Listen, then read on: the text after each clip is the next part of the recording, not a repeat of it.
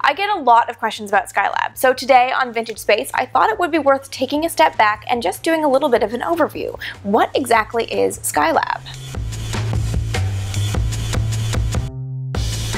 Skylab, put simply, was America's first ever space station. It launched into orbit on May 14th of 1973, and it hosted 3 crews before it was eventually abandoned in orbit. But interest in an orbital space station started well before the 1970s. In the 1950s, in the pages of Collier's magazine, Wernher von Braun championed the idea of building a massive donut-shaped space station in orbit. From that station, he said, other missions could launch to the moon or to other planets. But with NASA so singularly focused on landing a man on the moon in the 1960s, the space station idea was kind of put on the back burner. But it was brought up again as part of the Apollo Applications Program.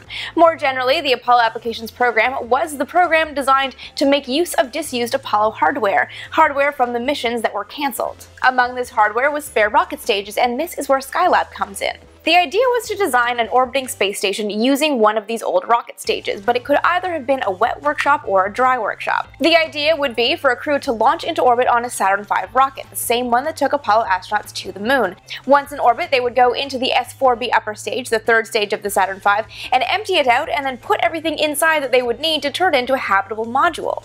The simpler idea was the dry workshop idea. Turn an S4B stage into a space station on Earth and then launch it such that it would be ready for the first crew to just go on in.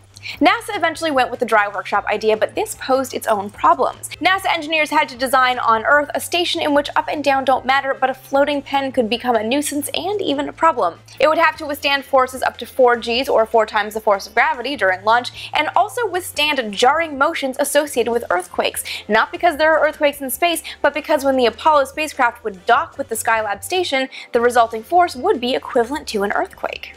In the end, the station developed as a multi-piece design. The largest section was the orbital workshop that housed the crew quarters and the main experiment area. There was an airlock attached to the forward end of the workshop and a docking adapter attached to the forward end of the airlock, so the Apollo spacecraft would have something to dock with. There was also the Apollo telescope mount, the first ever manned astronomical observatory designed for solar research in Earth orbit.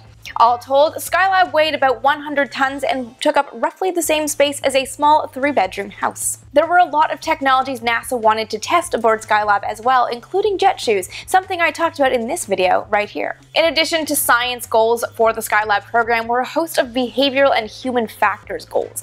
NASA really wanted to understand how humans could really live in space. At that point, the longest mission was Gemini 7, on which Frank Borman and Jim Lovell spent just 2 weeks in space. If NASA was going to be sending astronauts far beyond Earth orbit, it would have to know how to keep those astronauts both happy and healthy. Ultimately, only 3 crews ever visited the Skylab space station before it was abandoned in orbit, and ultimately its orbit decayed. The station re-entered the Earth's atmosphere on July 11th of 1979, scattering debris over the Indian Ocean and Western Australia. And one piece of Skylab ended up making a very interesting appearance at the Miss Universe pageant that year, something that I talked about in this video right here.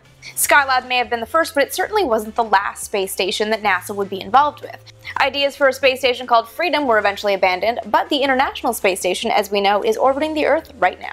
There is so much to be said about the Skylab program and so many details to dig into, but I want to know what you guys love about Skylab first. Tell me your favorite stories about Skylab, or leave your Skylab questions or general space questions in the comments below, and I will do my best to answer as many as I can. For more vintage space content every day of the week, be sure to follow me on Twitter as ASTVintageSpace and on Facebook as Amy Shearer Title. And with new videos going up every Tuesday and Friday, unless I'm traveling, in which case my schedule might be off by a couple days, subscribe right here so you never miss an episode.